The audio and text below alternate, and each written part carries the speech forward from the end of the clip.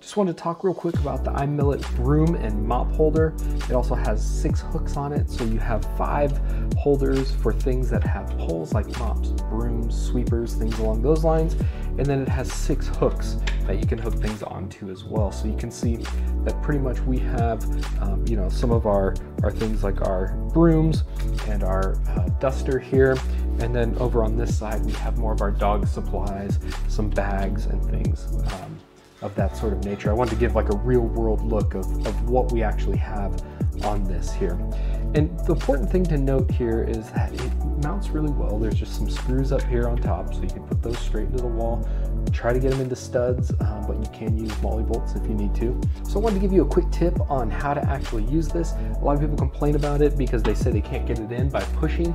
In actuality, you're not supposed to push it in. What you're supposed to do is this ball here will rotate down. It doesn't push in, it rotates up and down.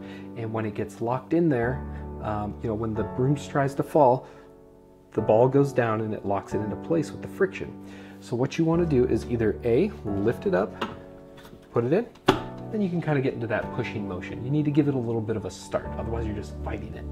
Or the way that I typically do it is I just slide the broom up. So you can just sit here, slide the broom straight up, and you can see how easy that was. There's no difficulty to it. Makes it a great way to organize your mops and brooms of that manner, and it's really helped keep our garage clean. We don't have things falling over anymore.